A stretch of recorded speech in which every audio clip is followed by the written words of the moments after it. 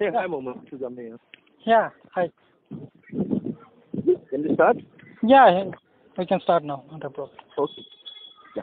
Can you tell me about yourself? Yeah, myself, Manan. I'm working as a senior software engineer for Udvo Software Solutions, having around four plus years of experience. So I'm working as a senior PLSQL developer. So I'm working for the project called Healthcare System Project. Like it's like both we have. I'm supposed to HR and so billing systems. I'm working for the. So we use the Java for the print-end purpose. So like apart from that, we used to create some kind of reports. So how much years of hands-on you have on PLSQL? Yeah, 4.5 years. Okay, so all 4 years you have hands-on experience. Yeah, right. Okay.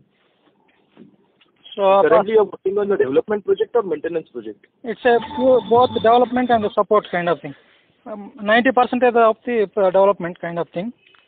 So 10% like fixing some kind of issues for the existing thing. So we used to support for them. Okay. Can you tell me about the difference between function and procedure? Stored function and stored procedure, right? Yeah. So function. So both of them. So we used to write business logic like DML statements. So a DML select kind of thing. So apart from that, function is used to must return a value. Like stored procedures may or may not return value. If you want to return, we used to like use out parameters kind of thing, in or out mode kind of thing. So whereas inside a procedure we can use a return statement also. So function must return. So function is return value. If I want to return 10 rows and 10 columns by using a function, will it be possible? Sorry, come again? Yeah, we can do it by using out parameter. All return sysref cursor we can use, not a problem. So 10 rows and so multiple columns and multiple rows I can return by using function, right? Yeah, we can return by using return sysref cursor. By using cursor parameter, suppose if you create a tag global. What is sysref cursor? Sysref cursor, it is so used to support 8A onwards. It's a reference cursor. So by using reference cursor, we can return the data to the application program interface. So apart from that, we can use out parameter also. Not only return parameter, we can use out parameters also inside the function. But when we use the out parameter in functions, we cannot call from the SQL statement. Like select or insert, update, delete, we cannot use those kind of thing. So such a situation mutating kind of activity, it will arise. Okay. So you have, in your resume, you have written that you use bulk collect and bulk line. Yeah. Please explain me what is bulk collect and bulk line and where it is used. So instead of using normal cursor for loops, so it will take context switching for each and every request and response, like it's sending to the SQL engine to the PLSQL engine. So suppose let's say we have 1 lakh records in that particular table, let's say table A. So instead of using a simple cursor loop, 1 lakh switchings, we used to take entire thing in a one nested table or index by table. So though it will keep in one PGA area library cache, so that it will process very easy in one context switch. So performance booster is very faster compared to the normal cursor for loops.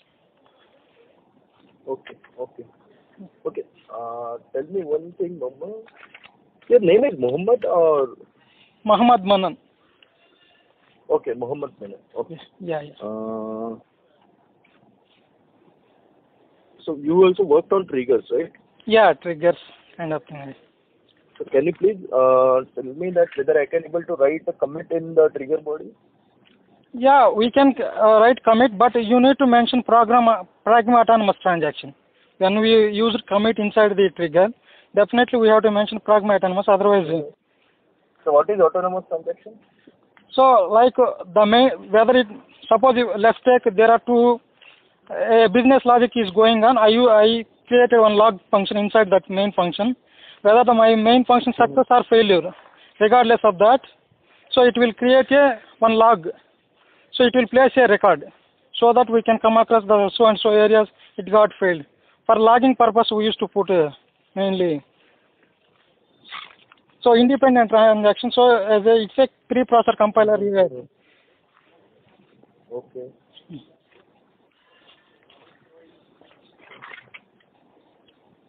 So you also worked on U2L file package, right?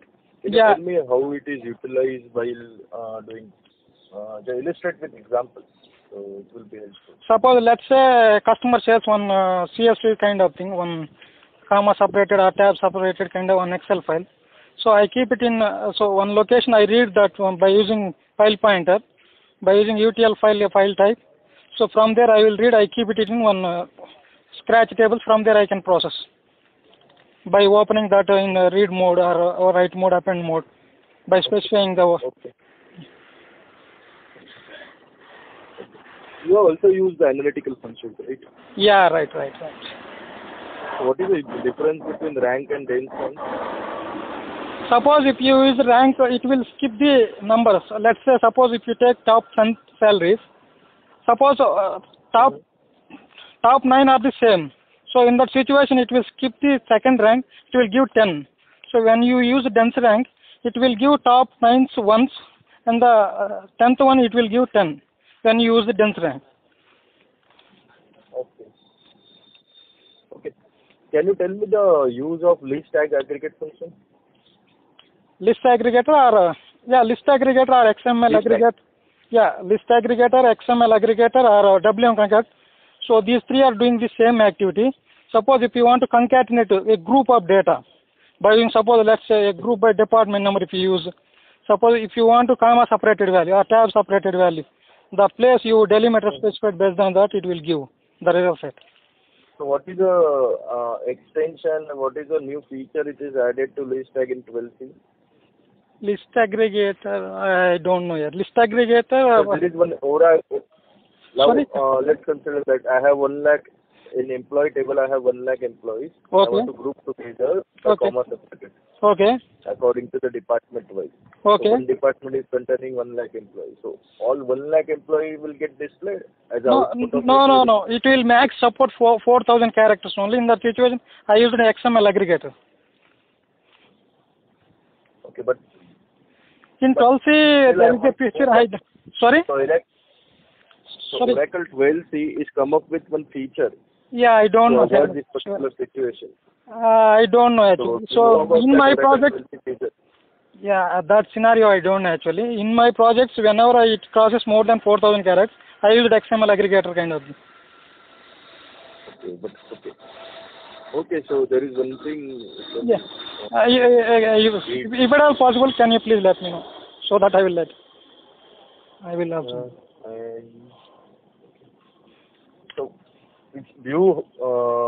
can you tell me the features? What is the difference between what are the developer features added in the 12c? Sorry?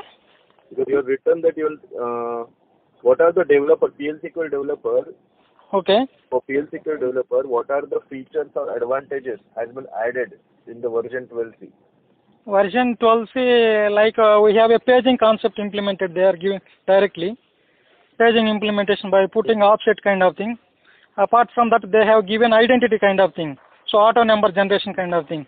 So without using the sequence, we can directly put the auto number increment. Then we use the sequence values for the corresponding apart from that. Any with clause? With class already available in 11G, right? They have some enhancements kind of thing in that also. Yeah, in 12C they have some enhancements, correct. Mostly they concentrated paging kind of thing and the auto number kind of thing. Some of the triggers for database level, schema level triggers they have given. You also worked on the import export, right? Yeah, import export kind of thing. For my day-to-day, suppose release one. Yeah, tell me. Yeah, but import export you have done means on Unix server or like what? Not Unix server. I worked for the Windows system only actually. So like whenever we used how do you use that import export utility? Import export utility. Suppose my current version is 3.0.110. Suppose if I want to dump it and I want to apply the latest packages or procedures whatever I developed for the current version. In that situation, I used to export and import for the same. I created one dump file and same I. So let's consider there is one schema. Okay. Inside schema you have all objects. Yeah, fine. So synonym, sequence, Yeah. procedure, function, packages, everything is there in one schema. Yeah, fine. I want to only take export of certain tables, only data. Yeah. Is it possible? Yeah, it's possible. Then in that situation, you need to specify what are the tables you want to. So you used to specify that with tables names by using the tables command in that utility. Tables equal to what are the tables you want, you have to give those tables. Yeah, we can achieve those things. So how many years of experience you have? Sorry? 4.5 years of experience. You have 4. Okay. How much will rate yourself out of 10 in PLSQL? I will give 6 around. Okay, why so less? Sorry? Why so less? Not less, around 6 to 7 I can give not. So there are many concepts, like not only, suppose some of the features we use in my project may not use in your project. So that's what I conclude. Okay. Can you tell me about like dynamic SQL? Yeah, definitely. So actually we have come across one situation in recent scenarios in my production server. So most of the things we used to write only dynamic SQLs only by creating VSS scale and some kind of thing. Apart from that, so I used bind variables kind of scenario to avoid the each time hard parsing. So there might be the server headache when we do each time a hard pass kind of thing. So even though we face a lot of scenarios, so we used to kill all the sessions. So in that scenario, so I come up one situation like by using dbms underscore SQL. So I used placeholders as well as the bind variables at runtime, so that it will keep the one best plan. So again, it won't go for the hard parsing, do execute bind.